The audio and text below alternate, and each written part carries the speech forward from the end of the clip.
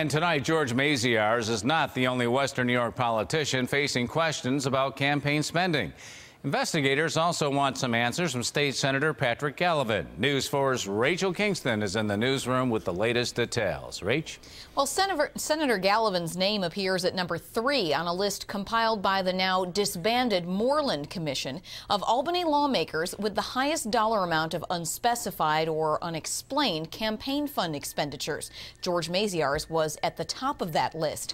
The Moreland Commission was formed at the direction of Governor Cuomo to investigate possible political corruption among state lawmakers. According to an article in City and State magazine, which took a closer look at Moreland's findings, Senator Gallivan has racked up about $80,000 in unreported campaign credit card expenses.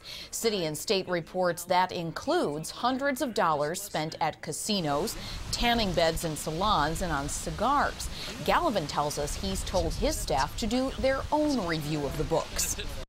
When some questions were raised, I directed our campaign staff to look at our filings, which we have always tried to ensure compliance with all the laws, but to look at them to make sure that we are fully compliant, and I'm confident that we indeed are. Senator Gallivan says in all of his time in public office, he's always worked hard to comply with all laws. He also says he's committed to the 59th Senate District, and he intends to run for re-election this fall. In the newsroom, Rachel Kingston, News 4 at 10.